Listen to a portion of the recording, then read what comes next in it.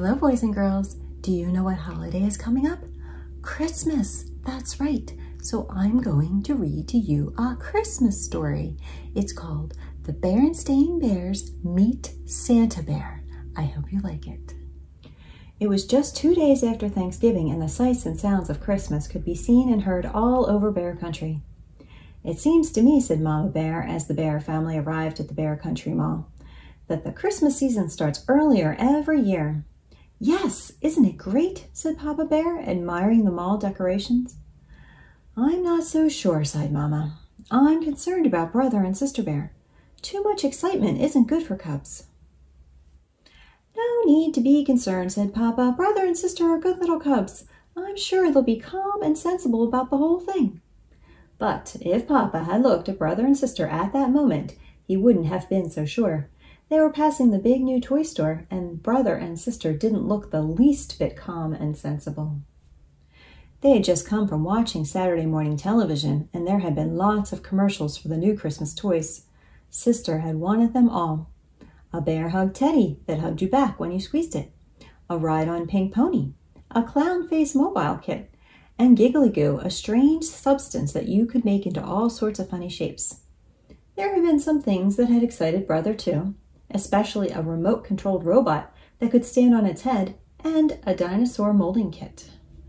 And there they were, right in the toy store window, plus lots more. Sister was so excited she was practically jumping up and down. And when Brother read a sign saying Santa Bear was coming to the mall to meet all his cub friends, she got even more excited. Santa Bear, she cried. Oh, Mama, may I come meet Santa Bear? Please? May I? Please? In good time, said Mama, sighing again. Calm and sensible, eh? She said, looking at Papa. Sister Bear could hardly wait to start her Christmas list. She needed a little help from Brother with the hard words, but she didn't need any help thinking of things she wanted for Christmas. Over the next few days, the sights and sounds of Christmas became stronger and stronger, and Sister's list grew longer and longer. After a while, it looked like this. To see the rest of Sister's list, please turn the page. Let's see. Dear Santa Bear, this is my Christmas list. Bear hug teddy, happy pink pony, clown mobile kit, Giggly Goo, a red ball, bubble pipe, gumball machine, dollhouse furniture, new doll clothes, a washing machine, comb and brush set, birthstone ring, pink mittens, storybooks, coloring books, crayons, paints, paint pad, clay, bunny puppet, froggy puppet, teddy cart, bike, roller skates, tiddlywinks, puzzles. You know, warned Brother, if your list is too long, Santa Bear might think you're greedy and not bring you anything. Sister hadn't thought of that.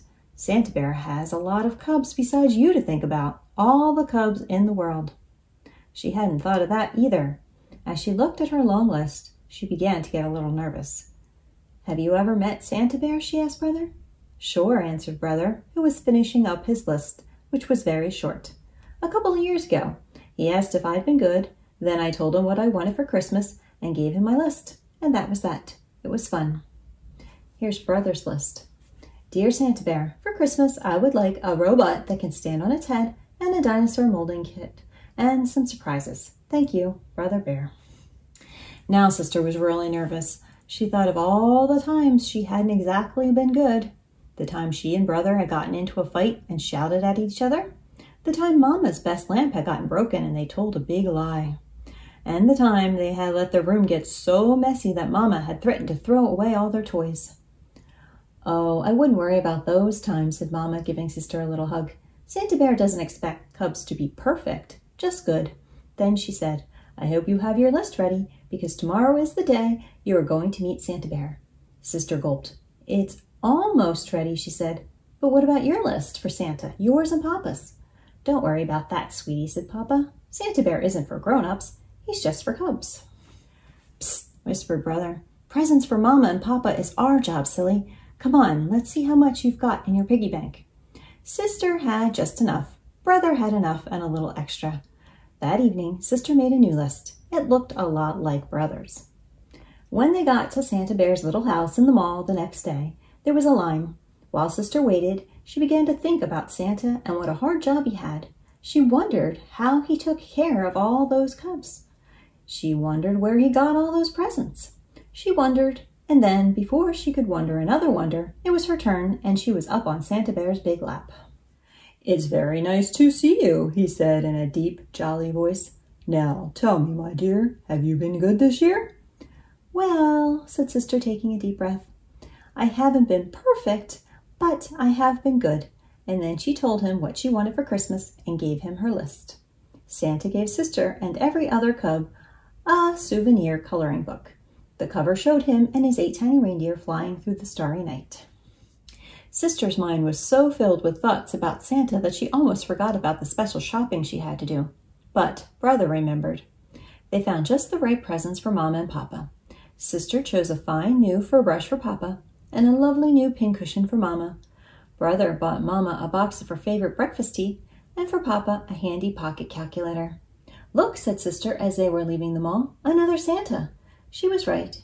There, ringing a bell, was a rather skinny Santa with a scraggly beard. Beside him was a big iron pot that said, "Help the Needy." "That's one of Santa's many helpers," explained Papa. "His job is to collect money to help the needy, birds who need seed, squirrels who didn't put enough aside for the winter." The Bear family all put money into the pot. Sister had spent all hers and had to borrow some from Mama.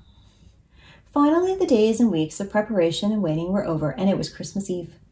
"You know something, Papa," said Sister as she helped hang the last holly wreath.